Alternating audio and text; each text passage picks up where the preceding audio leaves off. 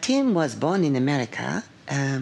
My husband Yuki and I, we moved over to Santa Barbara when I was in my 20s, and we wanted a new life for our family.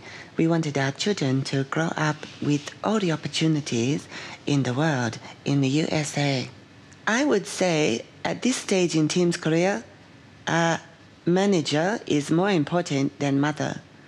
He 15, he almost a man, so he very independent. What he needs most is for the business to keep working and his career to be managed properly. So I think manager is my big role at the moment.